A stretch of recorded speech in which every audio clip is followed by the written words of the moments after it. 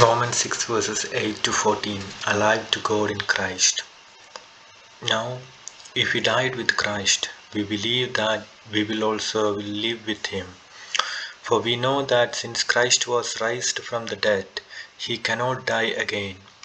Death no longer has mastery over him. The death he died to sin once for all, but the life he lives to God. In the same way, count yourself dead to sin, but alive to God in Jesus Christ. Therefore, do not let sin reign in your mortal body so that you obey its evil desires.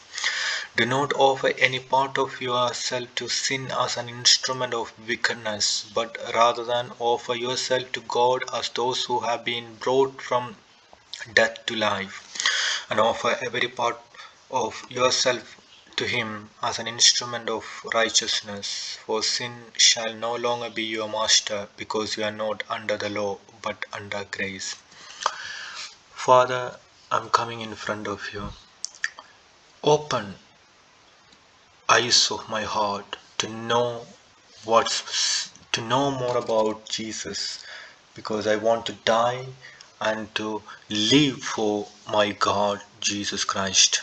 For the many mistakes I made, and also rather than this sin I'm using like a blood of Jesus as a tap water or something or cyclic process. God, I really want to escape and please save from this sin. That's why we need you, Father. God, save us from our sin because you are our God. Father, I really come that help us to die ourselves and to live for you, Father. All of our ego, pride and character and everything want to die and to live for you, Father.